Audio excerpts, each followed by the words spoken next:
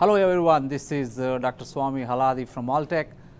Today I would like to speak to you briefly on what it means to have peer-reviewed research for a product or technology that is coming into the market.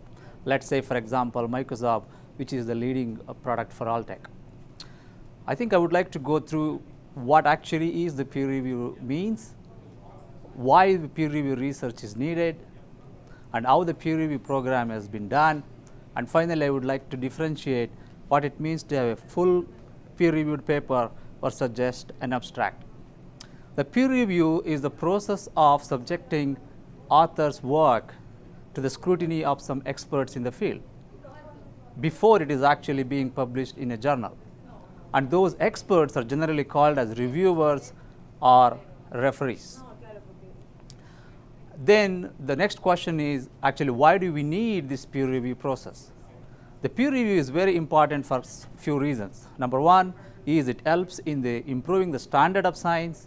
It helps in improving the performance of the scientists. It helps in improving the credibility of the work you have done.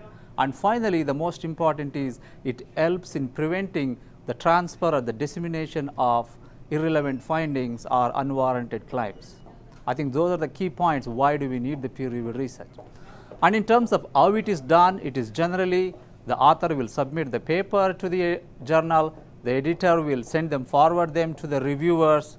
After getting the comments from the reviewer along with his own comments, he will get back to the author whether that work is suitable for publication in the journal or not. That's how it is generally done for a full paper. That's a full paper with all the details.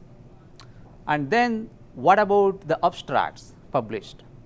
Most of the scientific organizations conduct their annual conferences or symposia. During that, they invite the scientists to submit their abstract for a poster or a oral presentation. And after that, usually those abstracts will end up in one of their supplements in the journal. And now the question is, how do you differentiate whether you got your referencing work from a full paper versus just an abstract? And I think that is very important to perform, because in a full paper there is more information available for the reviewers to do the process, as well as there will be 2 or 3 reviewers to take the process along. Whereas in an abstract, it is usually about 350-300 words.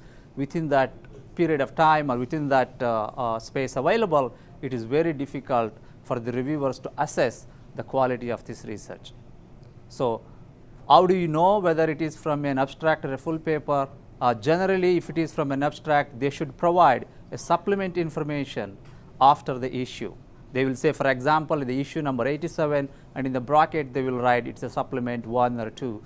That's how you differentiate an abstract work from a full paper. So to conclude, I think it's very important to have a full peer-reviewed research paper rather than just an abstract, and it is very important to differentiate whether it is just an abstract or a peer-reviewed full paper, so that we can provide the necessary credibility to that work. With that, thank you very much for listening to this.